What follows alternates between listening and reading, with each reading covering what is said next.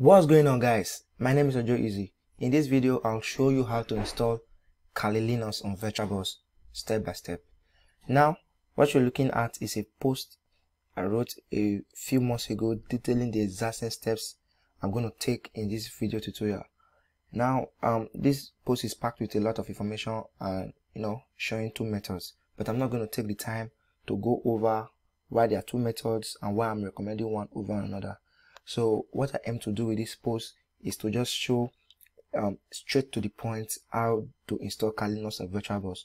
Okay, now if you're ready, there are only 4 steps we need to install Kali Linux in VirtualBox on our Windows computer, and they are: if you don't already have VirtualBox, we're going to download and install that. Then we're going to download our Kali Linux ISO file. Next, we're going to create a Kali guest on VirtualBox, and then we're going to begin the installation of Kali on VirtualBox.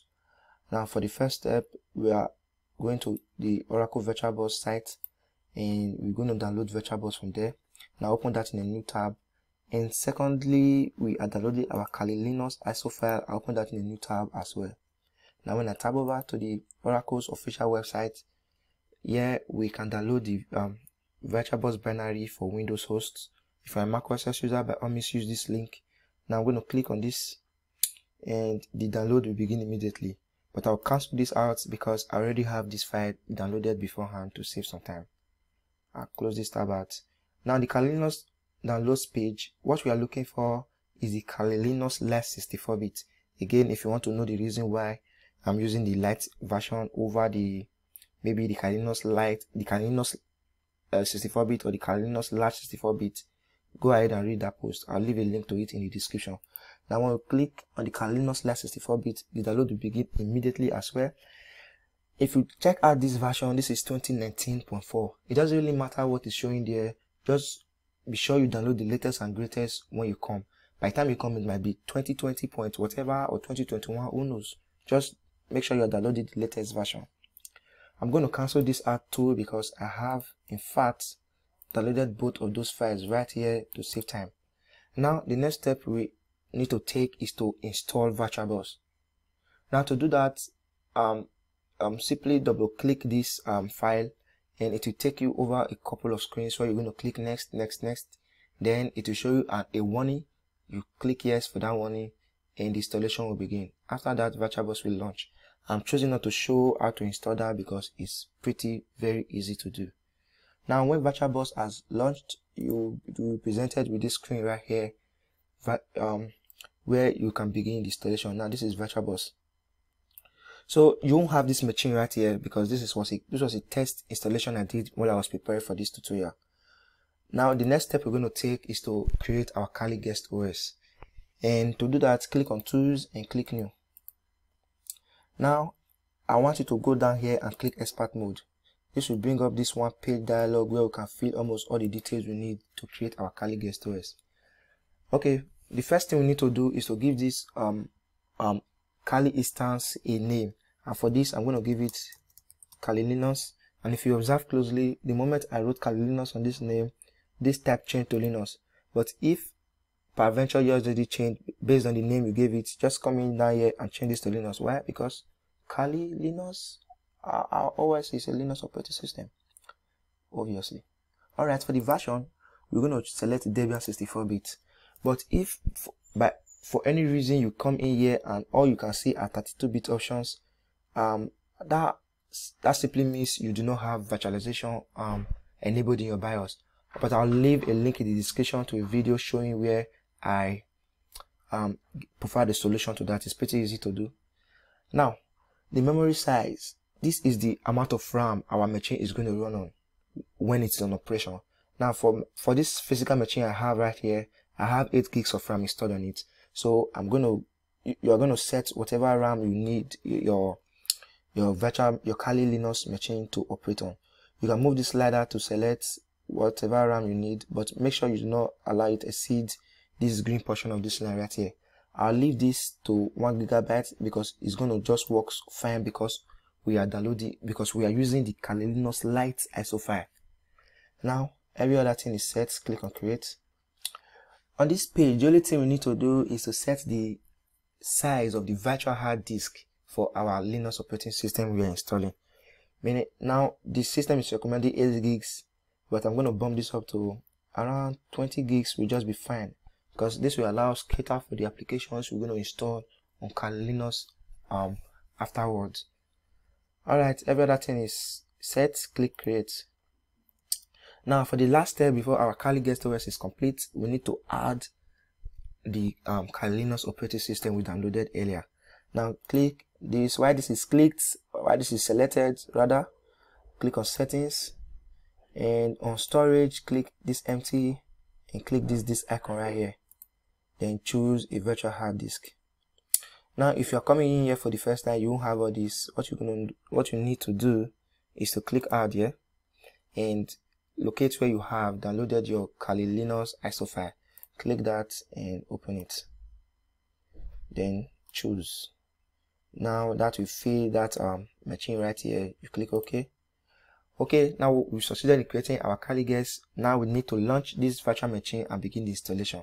You can either double click on this machine right here or click on this start arrow, but I'm going to double click to start this machine.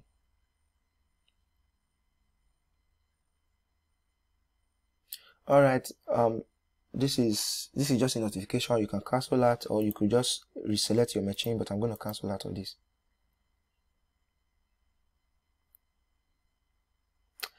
Okay, now I could either use my arrow keys on my keyboard to move and select options on this virtual window, but or you could click into the window and that will capture your mouse. When your mouse is captured, it simply means your mouse can't get out of this window unless you press the control key on the right side of your keyboard. When I press that, my mouse is on jade again, and this is essentially what this text here is telling us. So I'm going to use my keyboard arrow to select graphical install to begin our installation. Now the machine is asking us to select a language. English is just fine for me, and the location United States is fine as well, and American English for my keyboard is fine too. You can go ahead and select whatever you want on those settings. It's just pretty down to user preference. Now additional components is going to load. This is going to take quite a bit of time. I'm just going to fast forward out of this. Alright, now for the host name, Kali is just fine. Click continue. Now for the domain name, since we're not going to add this computer, this virtual machine to a domain, we'll leave this as nil and we'll continue. Now it's time to set a password for our root user. Go ahead and put a strong password here, but for the purposes of this tutorial, I'm going to put a weak password.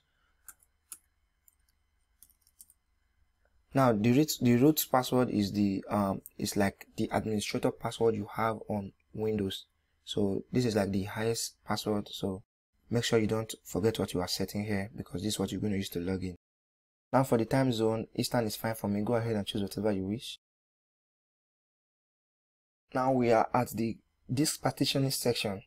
We are going to leave this as guided and using the entire disk. Then select our hard disk we created, and we're going to write all files into one partition. You can do separating of partitions into different, but that doesn't really matter. That doesn't really hurt us in our installation. This is just fine. We're going to use all files in one partition. I beg your pardon. Now we're going to write that changes to disk, and we are going to select yes to confirm that. Now the system is going to install. This is going to take a pretty long time for it to complete. I'm just going to skip ahead to the next step, and I'll be back when the system has finished installing. Okay, do you want to install Grub? Yes, we want to install Grub. And where do you want to install it? On our hard disk we have on file.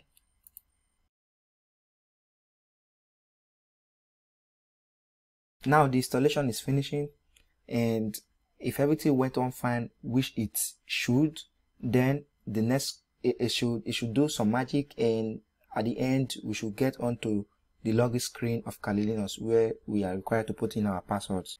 And now finally the installation is completed and we are at the login screen. Now our username is root, then the password is whatever password you set during the installation. For me, typing the weak password I set, then we log in. Now let me go into full screen mode here and show you something. Now that we're on full screen, you immediately observe that this window is not being shown on full screen yet. So that is a normal functionality, but it's a problem, and we can fix that using something called the VirtualBox guest additions. And what that does is help us fix this issue of full screen mode, and also gives us the capability to share our clipboard data bidirectionally, and also drag and drop features, whereby we can drag an application or a folder from our host OS down to this operating system and vice versa.